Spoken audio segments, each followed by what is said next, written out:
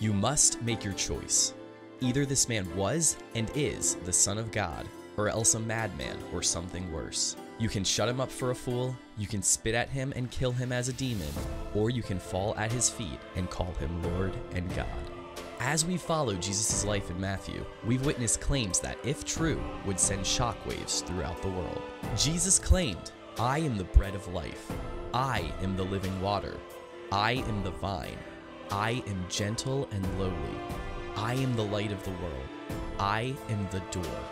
I am the good shepherd. I am the resurrection and the life. I am the way, the truth, and the life. I and the Father are one." And after being put to death, the reality of an empty tomb legitimizing every claim he made confirms an earth-shaking truth. This changes everything. So anybody meet their wife through church? Anybody? Anybody? Praise the Lord.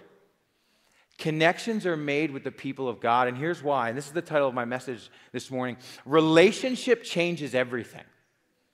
It's really important, the relationships we foster and the relationships we have. It's really important. Would you agree with that? Would you say, yeah, relationship changes everything? But could we also be honest this morning and say, while that sounds good, are there not relationships that have maybe changed some things for us in ways that are hurt and pain and loss? And so we've got to look at God's word and say, God, what do you say?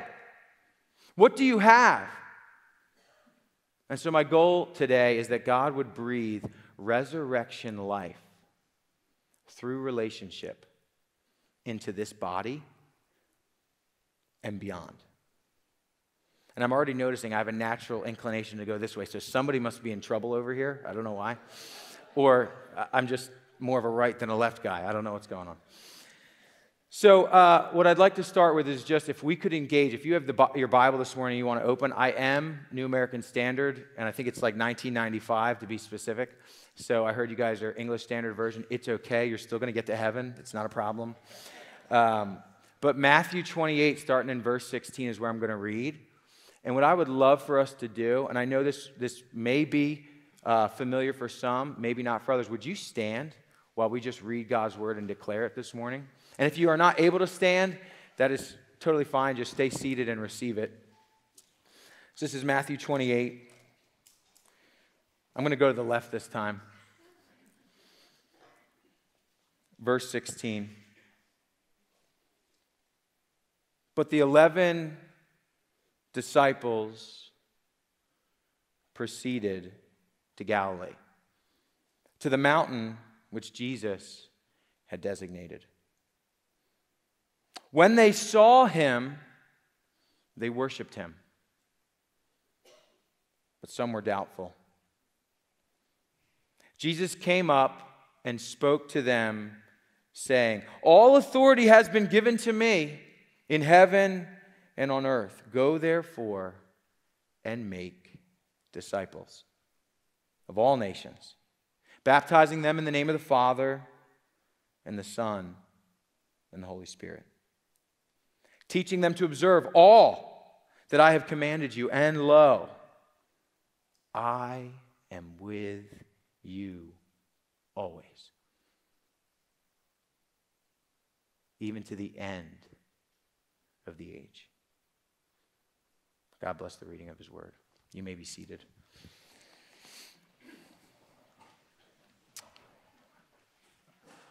I want to start by saying I'm honored.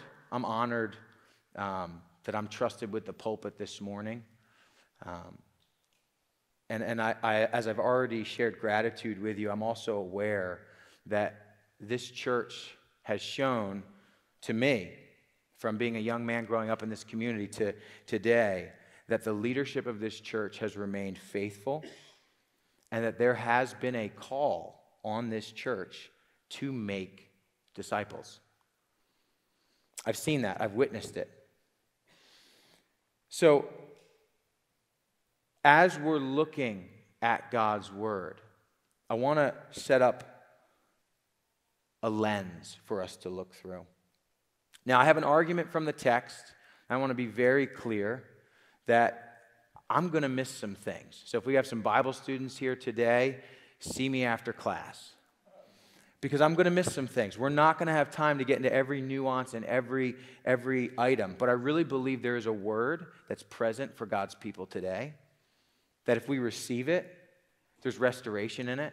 And there's also inspiration in it to go and be what God is calling us to go and be.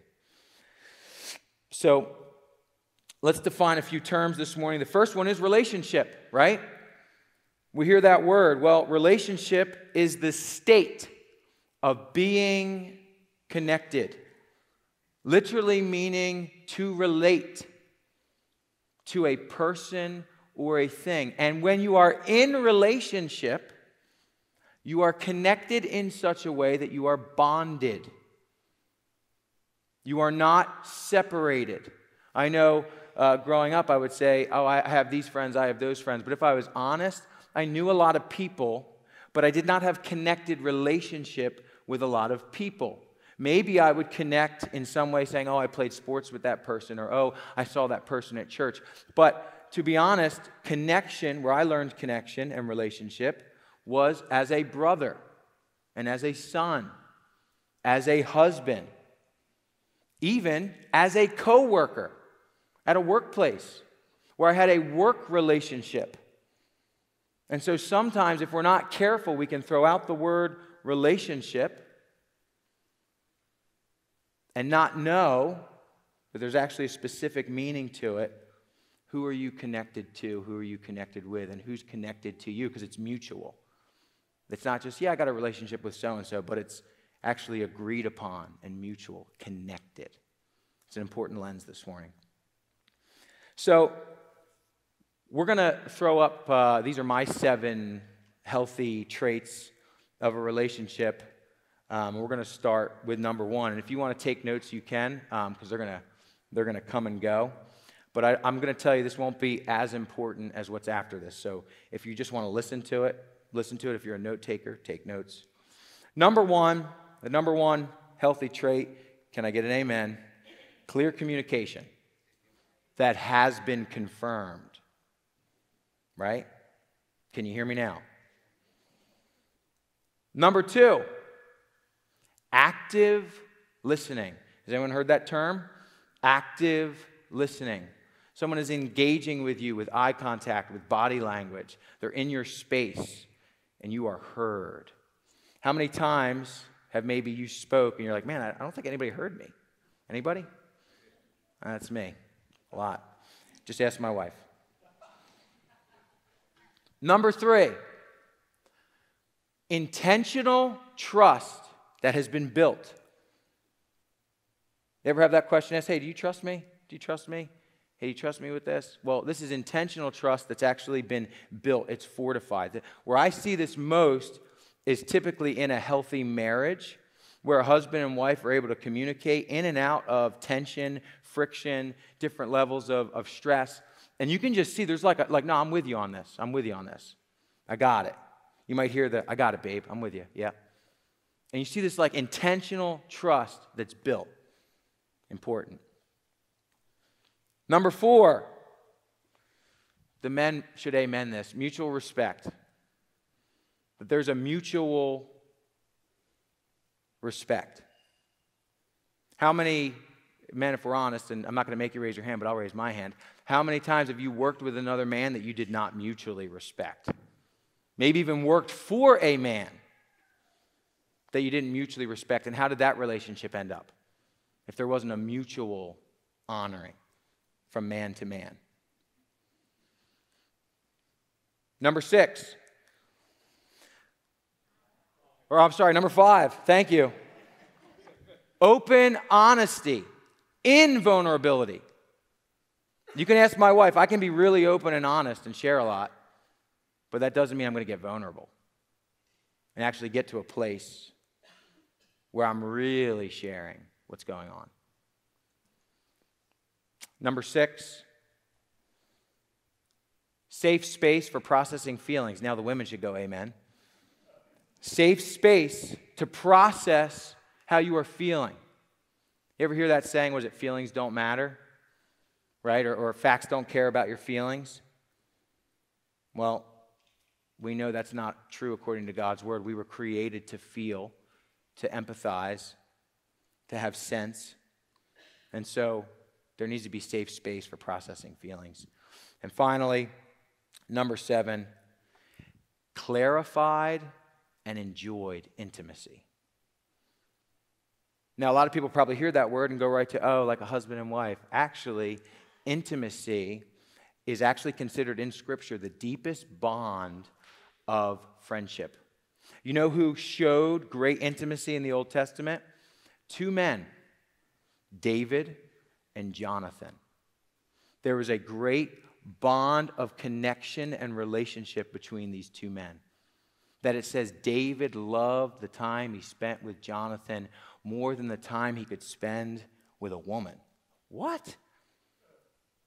That's wild. Right?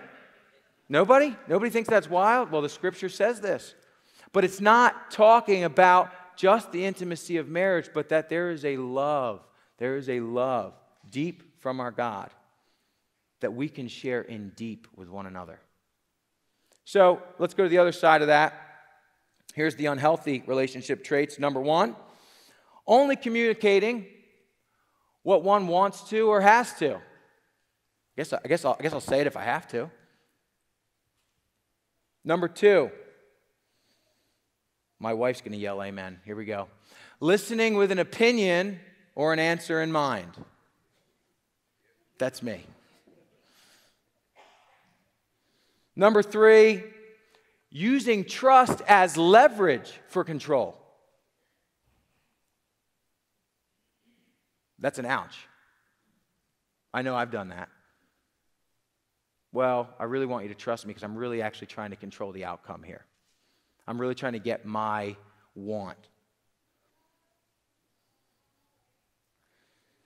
Number 4, respecting only what is considered worth respecting subjectively. I'll respect you if I think it's worth it. I could honor you. Yeah, I see some similarities there. Number 5, honest, and this one's hard, honest when it is a benefit for self-enrichment. Oh, I'll be honest here if it'll help me in the deal a little bit. Oh, yeah. I can go a little step further here because it's actually going to be for my benefit here. So I'll share that detail. Number 6, space for feelings to be shared and pity shown, but not received in empathy and embrace. Yeah, you can, oh man, that's really stinks for you, man. That sounds horrible what you're going through. Hey, see you Tuesday? Has anyone ever been on the other end of that? You've opened up, you've shared, and you're like, man, they had pity on me, but this heaviness felt like it didn't go anywhere, like it was almost pushed right back in me. Finally, selfish and self-seeking intimacy without a mutual goal or unity at all in mind. What's in it for me? What do I get out of this friendship? Anybody have friendships like that? Intimate friendships where it's like, oh yeah, we can hang out as long as we're getting this done. One of my favorite lines growing up as a carpenter's son is, I know a guy. I know a guy I can call to help me with that. So yeah, we're buddies. I know a guy. And if I fix his boat, he'll help me fix my deck. And I go, okay, is that intimacy? Not that we can't serve one another. But men, if we're honest, is there maybe something missing? Like, how are you dealing with that? How's things going with that? Instead of like, hey, you scratch my back, I'll scratch yours. So now I know you may or may not agree with that list. You may add to it. You may take away from it. My point in sharing those lists with you is not to go, okay, now we've got it. That's not God's word. That's just some ideas and some perspective. But here's what I want to get at. How I relate with my wife, my children, my world, my past, my present, and my future matters. And here's the big point that I hope you get as we dive in. God's relationship with us changes everything. Because there is not one unhealthy relationship trait within our God. There is nothing but healthy, life-giving, resurrecting life in Jesus Christ. Amen? So now let's go back to the text starting in 16, and we're going to try to move through this as quickly as we can. I got the opportunity to listen to the Easter Sunday message, and what I heard was the evidence is undisputable, right? No matter where you sit, the evidence is undisputable. Then I heard Matthew Jacobs share that there was a burning from the Word of God coming from Jesus on the road to Emmaus, and I think the question he asked was like, hey, when you hear God's Word, are you like burning? And here's what I am to say. Okay, we have the undisputable evidence. Okay, God's Word is burning. Are you willing? Are you willing to take a risk called faith and say, I want a relationship with Jesus Christ? Because it changes everything. And if I'm already in a relationship with Jesus Christ, maybe it looks like repentance today and turning back to God and saying, God, I have been hiding, but I love you.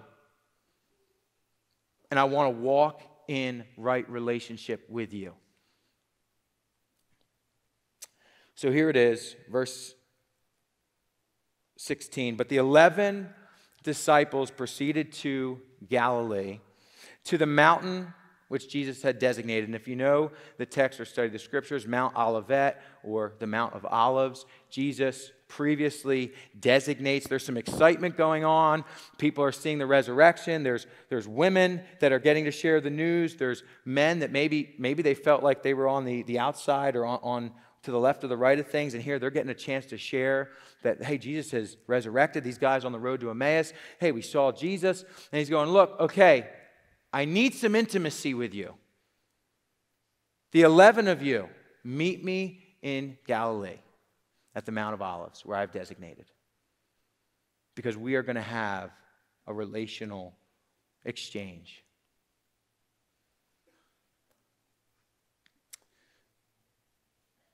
Here's the thing that we need to get right off the bat. The disciples, we're going to see in the next verse, some things they're struggling with. But don't miss this. They obeyed God, and they went to the mountain. And I'm going to come back to that towards the end. Verse 17, when they saw him, what did they do? They worshiped. That sounds good, but some were doubtful. Here, the disciples see Jesus, and here's how I picture it. Here's Jesus on the mountain. Now, I don't know about you. I don't know how good your eyes are, but I'm thinking like if I see somebody and I'm like, okay, I recognize them. Is it 25 feet? Is it 50 feet? At what point do I go, oh, that's so-and-so, you know? So here they are saying they see Jesus, and they worship. Well, the word worship here is proskuneo, which is physically to show honor, to literally be prostrate before God, maybe even to raise hands or bow a head. It's to show honor. So that's Jesus, and they start to show honor. But some are doubtful, and depending on where you stand on this with Bible scholars, some would say this doubt is previous doubt. When I look at the text and just say, let's go with what we have, but some were doubtful. And Matthew doesn't point out who. So at the very least, there's doubt to some extent that needs to be dealt with. And in Mark's gospel, you actually see that Jesus, there's a word used, he rebukes their lack of belief or their doubt. But the word doubt here, or doubtful here, only comes up in the scriptures twice, and it's actually, I'm gonna butcher this, so I'm just going to go with the meaning instead of the word. It actually means to hesitate, this type of doubt. So what I'm getting from this is Matthew is writing this, and he goes, some go right into proskuneo, some go right into, we got to honor him, and some go, should we? I guess we will. Do you see that happening? Some engaging right away, and some going, I don't know. Is it him? Is that a ghost? Is this a dream?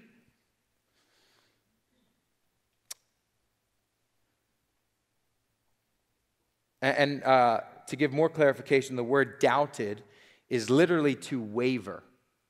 And another place we see that is in James when it says, don't be tossed to and fro like the waves. Don't waver. Well, being doubtful here, there is a proskuneo, there's an active outward worship going on, but there's also an inward mental wavering that's coming out in hesitation. I don't know. Verse 18, Jesus, this is what I love. So here's, whatever the gap is, let's say it's 50 feet. What does Jesus do? And Jesus came up and spoke. Our God is a God of relationship. He didn't stay off as they were worshiping him and doubting and saying, all right, I'm going to shout to you. But instead, he comes up to them intimately, and it says he speaks to them. Not he speaks over them, he speaks about them. He speaks in hopes they're listening, but I'm imagining Jesus making eye contact, having the proper, healthy body language, looking and being able to listen and know that there's doubts. And he speaks right to the 11. This is the God we serve, an intimate, loving God of relationship. So Jesus closes the gap, and then he moves into his command. But before that, verse 19, before the command, these are famous words in the church, right? The Great Commission. Go therefore and make disciples of all the nations, baptizing them in the name of the Father, the Son, and the Holy Spirit, teaching them to observe all that I've commanded you. Has anyone ever gotten that as like the Christian rah-rah speech? Let's go! Anybody? Well, there's more going on there.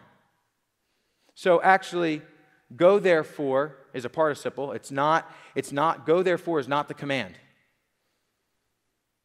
Go therefore actually is better translated as you are already going.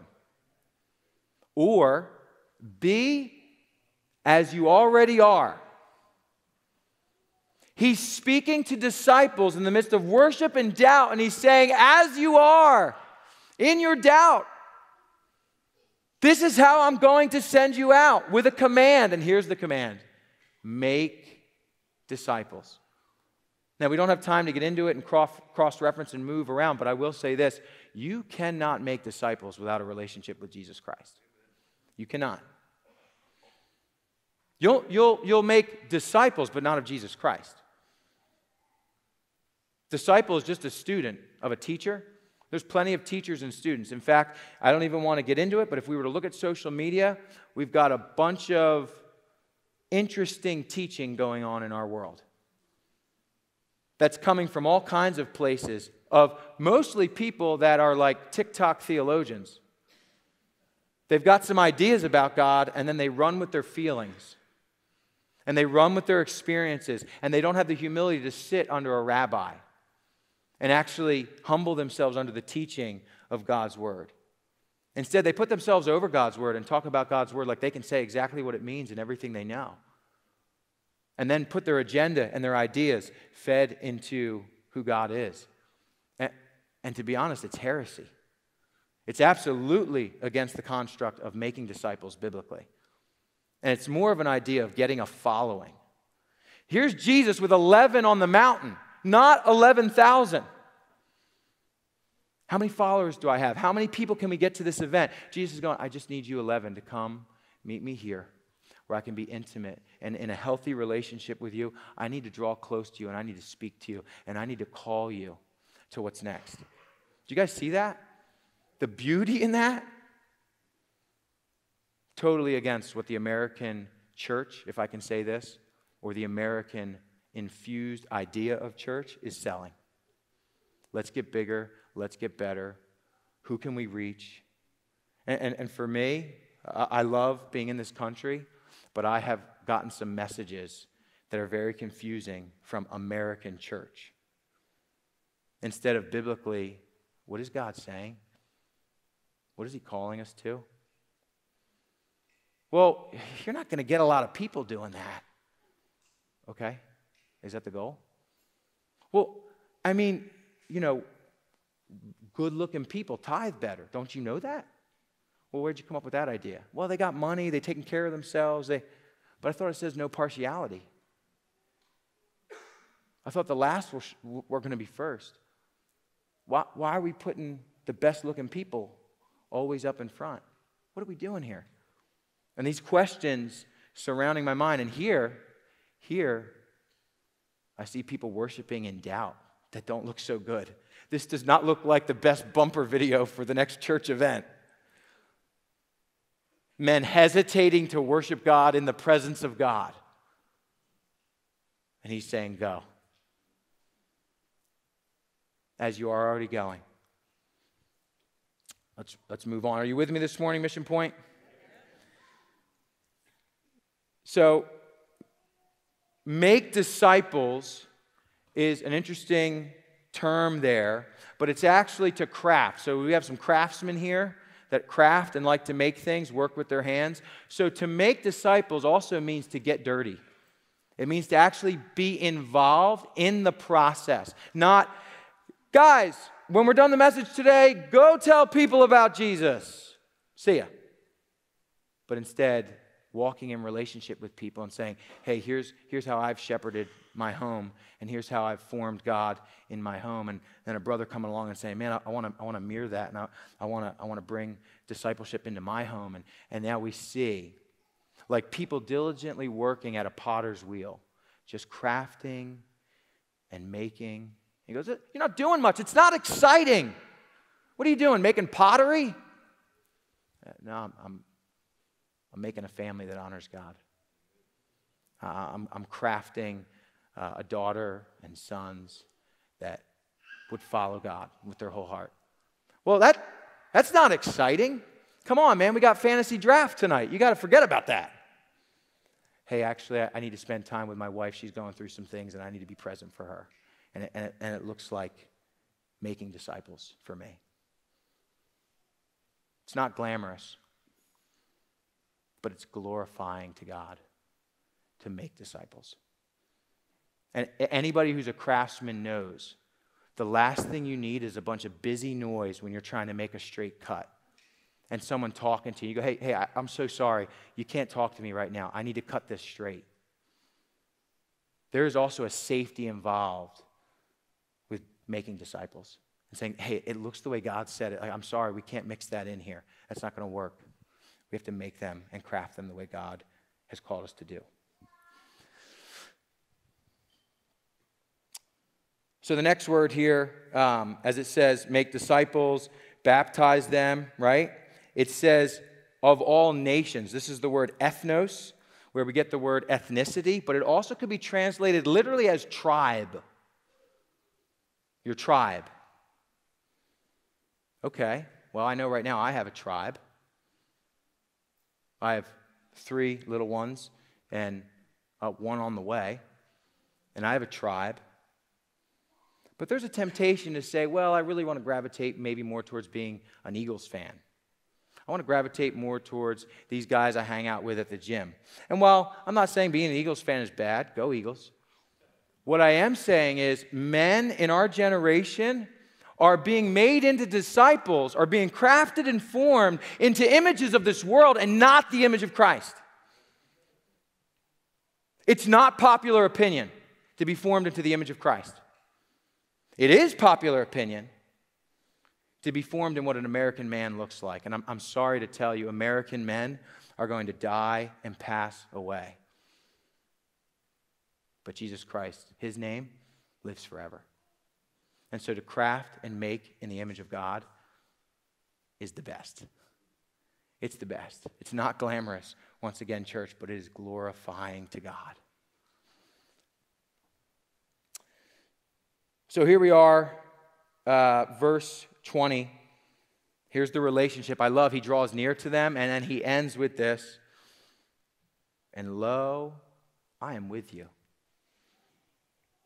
even to the end of the age. And it actually says there, the word always, I am with you always, is literally translated all days. So at any point in the day where you think God isn't present, he's actually saying, I am with you at every part of the day. You will forget. You will be doubtful. But I will be faithful at every part of the day, all the days of your life. And I will usher you in to dwell in my house, the end of the age. So we're not going to have time to go into depth any farther than that. But I want to circle back, and I have 3 takeaways for you. And so verses 16 and 18 is where we're going to set up shop. Here's point number 1. Obedience is a right relationship. You got to get that. Remember, the disciples obeyed and went to the place where Jesus told them. One thing they learned as they were being crafted by our Savior for 3 years of discipleship was to take him at his word, no matter how they felt, but to obey. Number 2, takeaway, doubts are not to override obedience. When it comes to our Lord and what he has commanded, doubts are not to override obedience. And finally, obey as you are going. Obey. Don't make obedience, well, when I finally can obey God, then I'll have arrived. But instead, how do I obey God in this moment is what the text is really saying. Obey as you are going. So let's handle point 1. These disciples are post-resurrection disciples. Can you imagine that? Can you imagine following Jesus, then everybody scattering like sheep, and now they're seeing a resurrected Lord? This is tremendous, but at the same time, can we be honest? Is anybody going to be doubtful? I think it's going to be me. I really do. I'm speculative. Well, was it really him? Did you really see him? Are you sure? I don't know. So they've battled their doubts. But Jesus said what? Meet me in Galilee. And they obeyed. So here it is. This is Romans 1:5. It tells us, through him we have received grace and apostleship to call all Gentiles to obedience that comes from faith for his name's sake. Now, here the Apostle Paul is communicating that the call to follow God starts with what? Obeying God. Obeying God. And that only can come from faith. Your ability to obey in God this morning is because he is the resurrected Lord of your life, and he calls you to obey. He says, follow me. Was that not his first call to his disciples? Come, follow me. The answer is yes, Lord.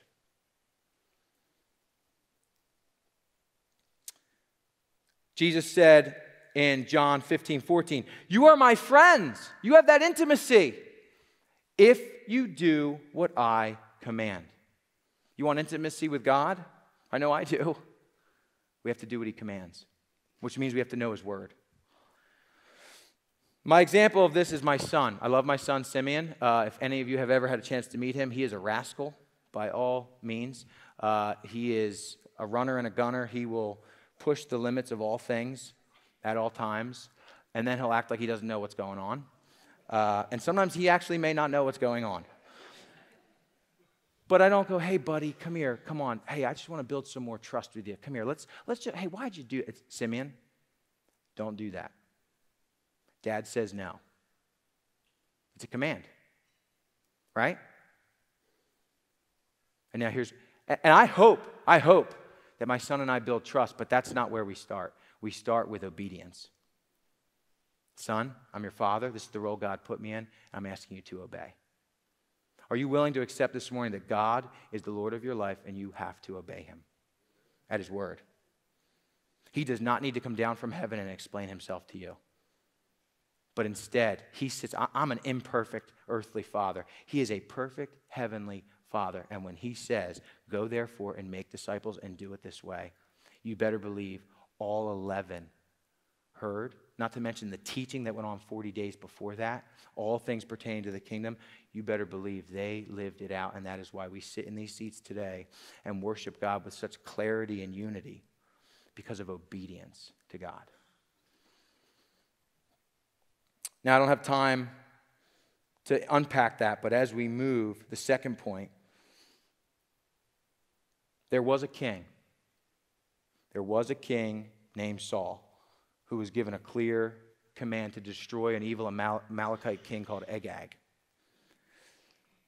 If anybody knows how that story goes, Saul did not obey God. He was confronted by the prophet Samuel, and here's what he said. Here's what Samuel said. Does the Lord have as much delight in burnt offering? Because Saul's answer was, oh my gosh, the people, they wanted to make sacrifices for you. We were going to put on this big event, this big church event. Everybody was coming.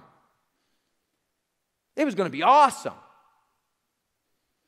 What does Samuel say? Does the Lord have as much delight in burnt offerings and sacrifices or ceremony as in obeying the voice of the Lord? Behold, to obey is better than sacrifice. Don't excuse yourself from obeying God with the sacrifice. I'm one of the biggest tithers to church. Obey God. Well, I've given so much and done so much. Obey God. Obey His voice. Because if you've been giving as a sacrifice without obedience, I'm so sorry, you're not worshiping God. I'm sorry. And you're going, what in the world? Who let this guy in the pulpit? The church doesn't want to hear this, and it's not popular. God is looking for a heart that obeys Him. Not a heart that makes excuses with a pretend God they've made and manifested for themselves, but the God of the Bible. So, I want to say this morning. Our doubts are welcome while we worship. Our doubts are natural. Sometimes very difficult to look past doubt. I'll be one of the first ones to say that. But obedience is the bridge over the troubled water of doubt. If you could imagine that picture, you have all these doubts and you're looking at them, and there is a small bridge, and God is on the other side, and He's saying, come, follow me. All these doubts. Don't look at the doubts. Look at me. Obey me. But Lord, I don't have time to explain it to you. Today's the day of salvation. Obey. Follow me. So with our third and final point, as we bring this to a close, we read in 2 John 1:6, and it says this, and this is love. People want to be loving. This is love, that we walk in obedience of His commandments. As you have heard from the beginning, His command is that you walk in love. If you're Christ's friend today, if He is your Lord, you will choose obedience because He's beckoning and calling with the love in His eyes. I think of that with my son. If he was in a horrible situation, I couldn't imagine the crisis, but if you could imagine the most horrible situation, and my son was here and I knew how to save him, I would not spend time drawing his attention to the crisis or drawing his attention. Instead, I'd say, Simeon, look at me. I love you. Follow my voice. Obey me. As I'd pull him out of that danger. How much more so is God trying to pull the church out of danger, yet we're so distracted by doubt and fear and other ideas of what seems to be wonderful, and the voice of the Good Shepherd is saying, follow me. Follow me. I want you to go and make disciples. So my question for us to ponder is this. Is my heart, is your heart, is our hearts available this morning to listen for the voice of the Lord? And when you listen, are you already in acceptance that your response is to be obedience? As God speaks, I obey. I was thinking about Rich's message and even Matthew Jacobs and what they were saying, and really, I think this is the summary of it. It's like we could sit here all day to try to convince people to follow the Lord, right? But at the end, will you obey him? If I spend my life trying to defend God and figure things out for others, I'll get lost in my own doubts. But if I say, hey, I'm going to obey God today, how loud does that live in our world? That men and women founded in Scripture obey God at all costs. Not the government, not the idea of a perfect world, but right where they're at, as they are going, as business owners, as mothers, as fathers, as siblings, and we just say, I'm going to obey God right where I'm at. Instead of seeing obedience as a destination, see obedience as my calling in life. To obey my God and Savior. To love my wife that he gave me. To love, and if there's those doubts, are you sure you married the right one? Okay. The doubt's welcome in worship. But when it comes time to do what's right, I'm going to obey the Lord. Hey, well, what about this situation? Are you sure you put your kids in the right school and there's these doubts here? I'm going to obey God. I know where God led me to this decision. I'm going to go back to his voice and his word and the fellowship of his saints that gave me the confidence to make that decision. Because the enemy loves to play with our minds beyond the decisions we've made that honor God. He loves to meet us there. He's just waiting. As we make a decision that honors God, now the enemy goes, now it's time to play. Now it's time to mess with you and cause doubt and confusion. So finally, this is a powerful quote. I actually don't know who said it, but it stopped me in my tracks. Doubt signals that we are in the process of dying to ourselves and our ideas about God. That is powerful.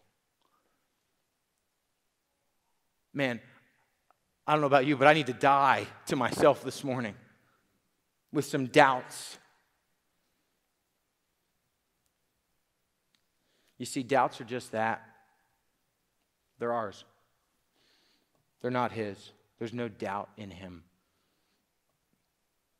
I have crafted ideas for myself about God, starting from a place of doubt. I got to read the right translation that's closest to God, because otherwise I doubt if I got it right. Well, I just got to pray more. If I could just pray more. Instead of, man, God loves me and he's calling me and I want to pray to fellowship with him. I'll be honest and say, as a Christian, I prayed most of my Christian life from a place of doubt, not from a place of faith. And not that God didn't say, once again, it was welcome. He came up to me in the doubts. He didn't say, oh, you're getting it wrong. But instead he came up to me and he said, no, I'm calling you. God, but look at me, I'm doubting. I'm calling you in the doubt, in the midst of worship. Because you love me, because Matthew, you obey what I commanded. Child of God, this morning, if you are obeying what God has commanded, would that peace, like a river, run through your soul and touch down on all the doubt? Say, I will obey my God. I will obey him. He is good. He is faithful. Would you be willing, and here's the call for us this morning as we close with a word of prayer, would you be willing to join me this morning in saying, even in doubt, God, my heart is available to you. Speak what is true, God. Would you risk today letting doubt die in the relationships of your life? Maybe it's doubt in your marriage, doubt in your parenting, doubt in a financial decision or a business venture that God led you to, and you're going, I don't see the fruit. And I'm saying, are you willing to take a risk today? Say, I'm going to let doubt die because I'm obeying God. And I'm not saying it's going to all wash away today. That's not what I'm saying. But could this be the starting point for a huge doubt that has led to fear anxiety, and loss in your soul. And God is saying, I am a firm foundation. Come and stand back on the rock. Come and obey me. Come and walk in obedience. As you are going, you will make disciples. Well, God, maybe if I can just do more stuff at church, I can balance out this other stuff. No. No, come to me with the doubt. Stop hiding in the doubt. Bring it.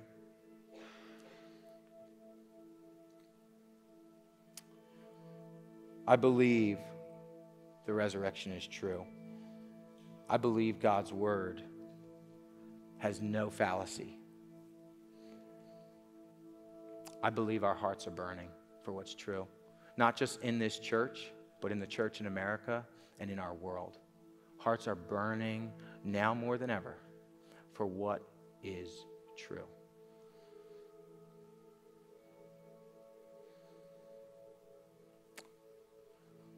I believe we have to respond in healthy relationship and get vulnerable with God. Might this be a moment, and we're going to go into that after we pray, where you have an opportunity to do so. So remember, going is not the command. Well, if I go to that event, remember, that's not the command, but rather crafting what God has already trusted you with. What is He asking you today to be the craft of your hands? Mother, is it your children? Father, is it your marriage? Business owner, is it the influence He's given you? Fill in the blank, Christian.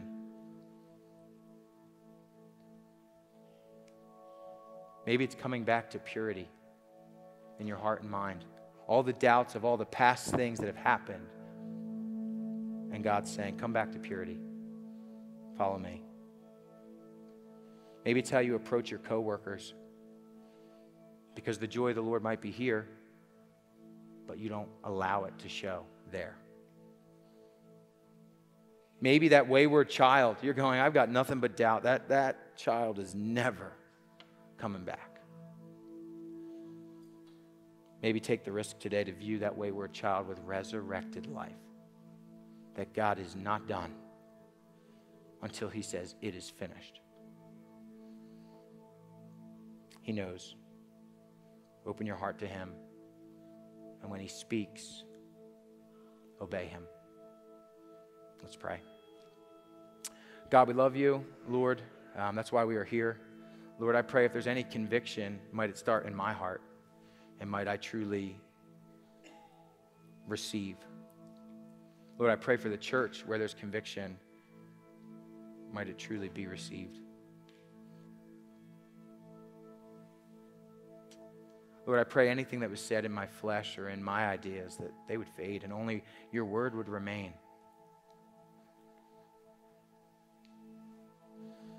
And God, might this be a moment that we move into to just open our heart. Say, Lord, speak what's true. We pray this in the most precious name, Jesus. As a church, we say,